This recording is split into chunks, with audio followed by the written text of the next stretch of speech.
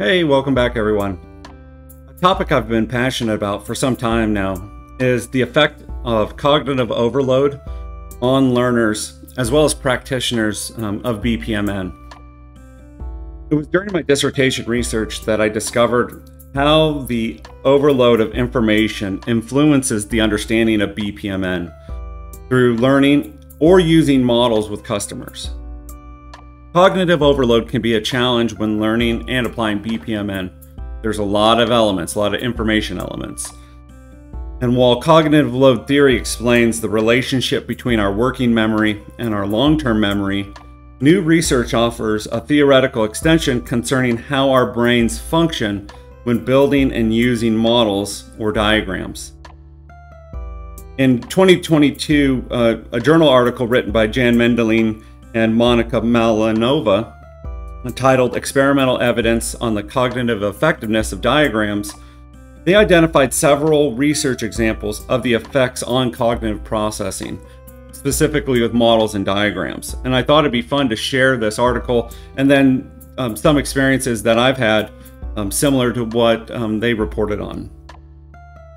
And for reference, the 4 cognitive processing steps of their CogniDi framework, hopefully I'm pronouncing that right, are as follows: visual processing, verbal processing, semantic processing, and task processing. For today's video, I thought it would be beneficial to connect with this research by sharing something similar that I do to reduce cognitive overload as a practitioner, specifically with the visual processing stage, essentially the first stage for processing information. So on the screen is my process model for completing chores. Something simple, hopefully everybody can connect with at some level. It's pretty basic, has some gateways, parallel and exclusive gateways. Like the author's experimental findings, I too like to use matching colors for gateways, particularly when working with customers for the first time. So if I switch over to my model, I have another model here where I actually use the color matching. What you'll see is that there are different colors for the different exclusive gateways as well as the parallel gateway. I find that particularly helpful when there are several different types of gateways that are branching and merging.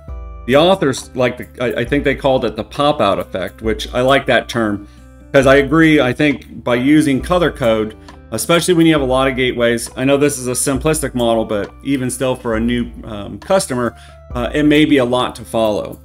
And so by using that color for each type of gateway, it does create a kind of a visual pop-out, so it's easy to focus and see how things are connected if I was to try to explain this model.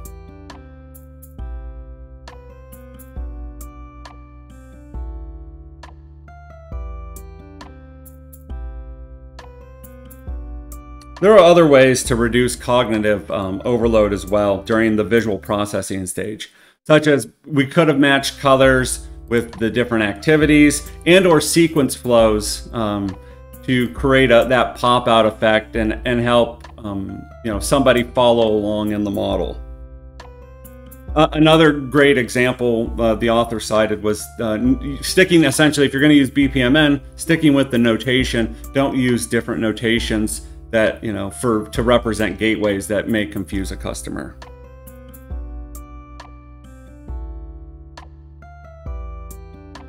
What I thought would be awesome, as a researcher, is if somebody is studying the effectiveness of different techniques during the different cognitive processing stages outlined in their research, I think that would be that understanding that the effectiveness could go a long way in future design of training as well as applying BPMN within your organizational projects. And lastly, I wanted to share a special announcement today, which is that we finally have our publication date for our next book.